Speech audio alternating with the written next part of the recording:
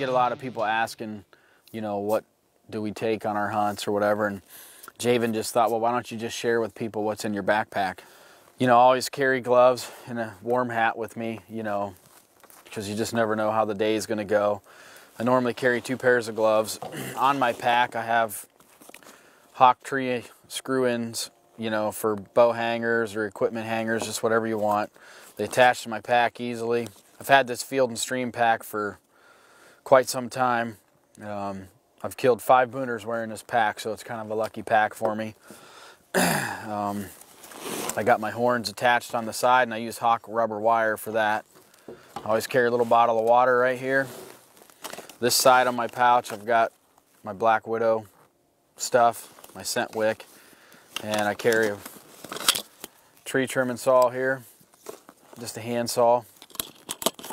We don't have any good tree saw sponsors, so that's what I carry, steel, because that's what I use every day in the woods logging, so I bought one of these. Got a grunt tube for this time of year, carry a pair of binoculars.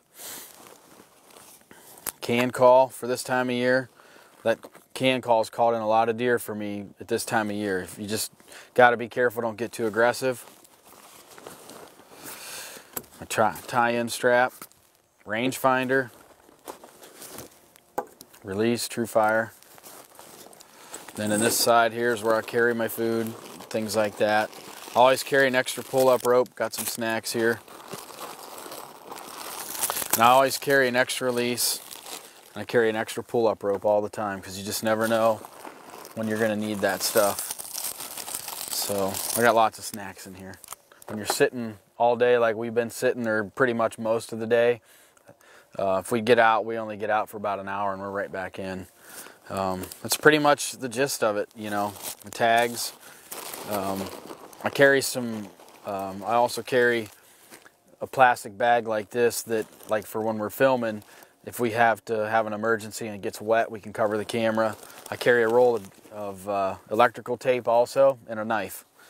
That's what's in my pack. Nothing crazy. I also carry some wind checkers, you know, just little, you know, milkweed things that'll fly around like that, so I can constantly check the wind, you know, in areas. And sometimes the weatherman's not always right and things, you know, don't go the right way, and so you just check that wind, you know, if it's not feeling right to you, and, you know, you're best to get out if that's the case.